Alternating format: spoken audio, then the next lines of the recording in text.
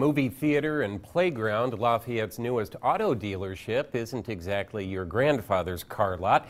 The Bob Rohrman Auto Group's newest location in Lafayette is open and ready for business.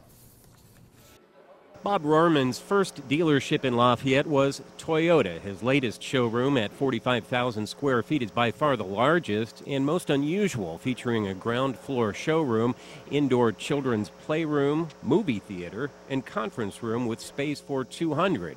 Rohrman says he wanted to build something special. I want to put back into the car business what it's given me, because I started right here in Lafayette. People's going to know that this is Lafayette.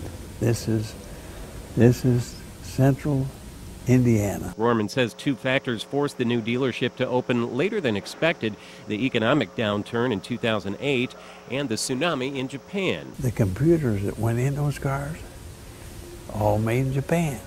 In this factory, they got swept out to sea. And so they could manufacture the cars, but they'd have to sit there until they got these parts. The dealership is a fusion of American and Asian design and color. It features indoor service bays, a 20-bay service shop, and an indoor new car delivery area.